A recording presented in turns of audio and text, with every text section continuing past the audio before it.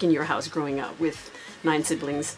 Well, growing up in our home was very interesting because it was never a dull moment. Like Michael, myself, Tito, Marlon, Jackie, we were always waking up singing, and we'd be making harmony and stuff. My father would come in and say, "Clean up this room," right?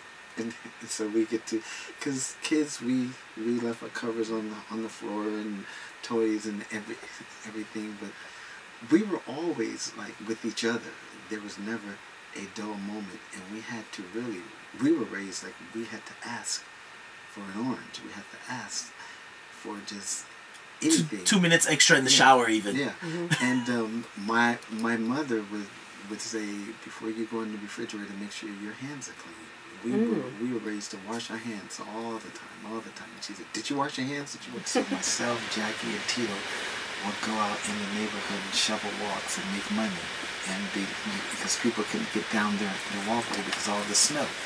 And of course, we were big on candy, so we would take the money and buy candy. And my mother would take the candy, and my father would say, "You're eating too much candy. You're gonna have rotten teeth and things like that."